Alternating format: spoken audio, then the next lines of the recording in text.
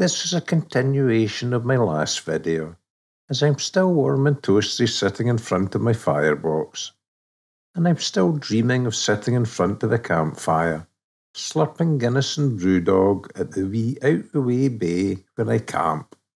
It's the last week of February, and like the months of January, I have only managed up the loch twice this month, due to inclement weather. However, although it's been much colder again, bringing snow back to the hills, the days are slowly growing longer, and I feel my feet starting to itch for some wild camping. But first, there's something I had to do in the wee out-the-way bay, and that's what this video is about. I didn't access the shore by car. It's still very difficult due to the deep banks of seaweed, so I tend to stay in the car park and carry the boat to the water's edge. At high tide, it's only a few metres anyway. Once the boat is assembled, I let the drone have its exercise before hauling the boat into the loch. Although much colder than my trip up the loch the previous week, the water was just as calm.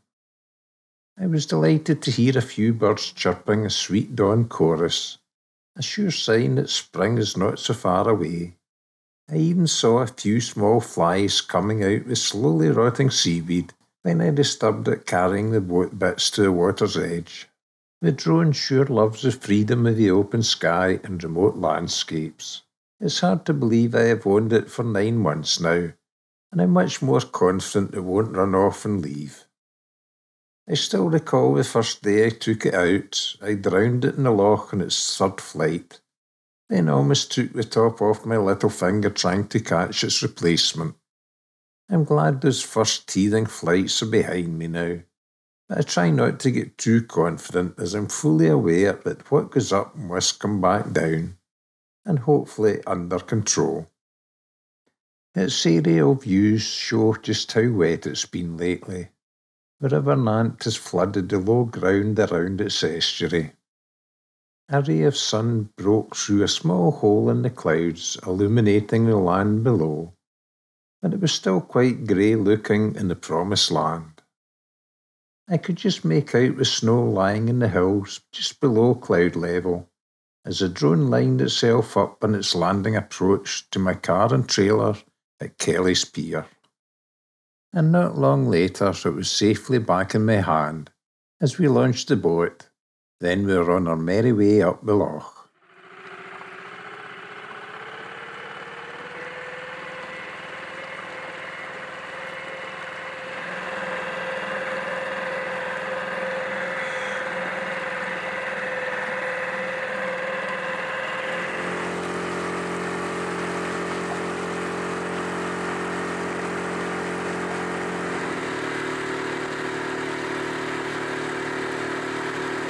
From afar, the distant snow-topped mountains looked magnificent, with the icing glistening in the sun.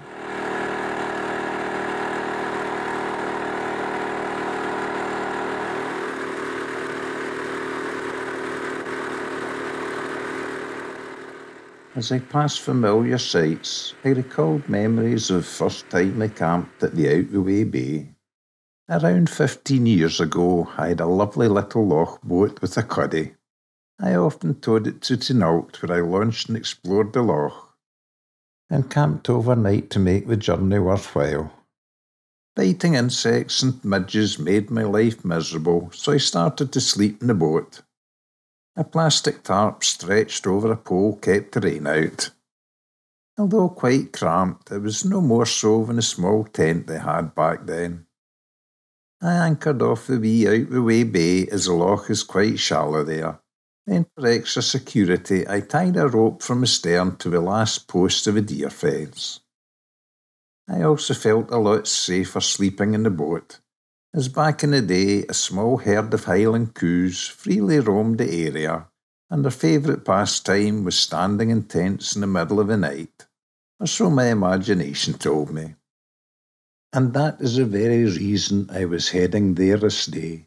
I had not seen Highland coos around the loch for several years, until this winter. I noticed another small herd of them wandering around the area, and as I'm hoping to camp up there soon, I had to sort them out.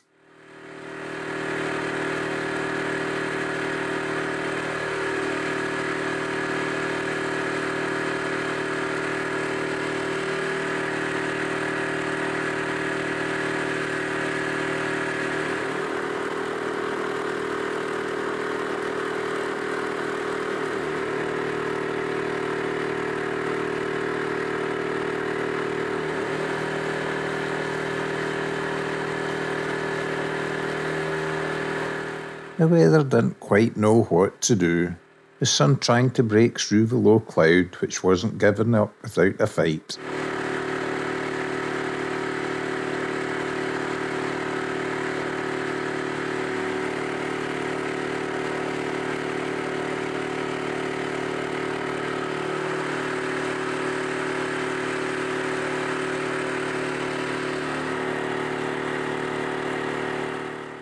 The water surface was mirror smooth as I slowed to look back and admire the light and clouds on Ben Cruachan.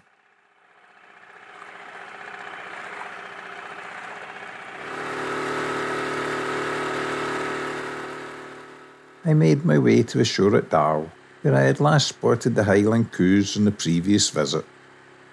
I landed and then set the drone loose, because I was looking for coos which could be hidden anywhere.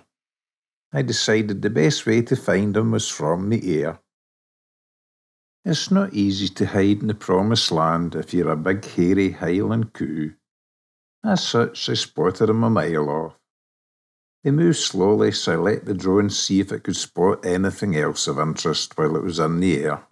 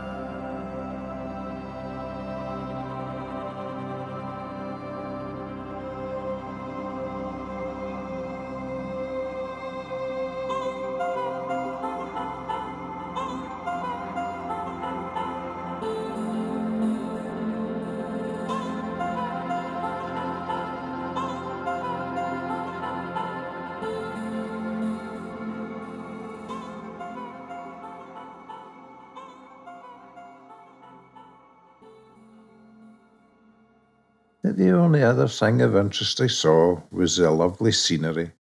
So when the drone came back because its battery was almost flat, I jumped in the boat and headed off to see the coos. In truth, they are very docile creatures. I just wanted to make sure before meeting them when sleeping in a small tent. I also wanted to check the line of fences. There are still posts in places, but the fence wires have long rusted through. The beasts are free to follow their nose. I then nipped round the corner to the wee out-the-way bay, as I had work to do. I wanted to protect the small area where I pitched the tent, so planted 4 fence posts. I erected some cast-away fence wire round 2 sides, leaving the other 2 sides open. I didn't want to trap a deer or a coo if it jumped over the fence. My idea is I'll rope off the other 2 open sides when I'm in residence. Hard work, so I enjoyed my lunch and slurp of coffee, while admiring the views.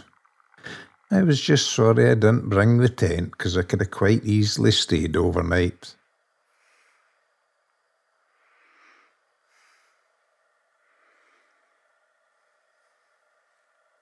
And my final task was clearing all the dead bracken away from the area. Now the work's done, I hope to be in residence the next opportunity I get. Happy my day's task was done, I continued on my way to the end of the loch, hoping to see the sea eagles, but there was no sign of them this time around.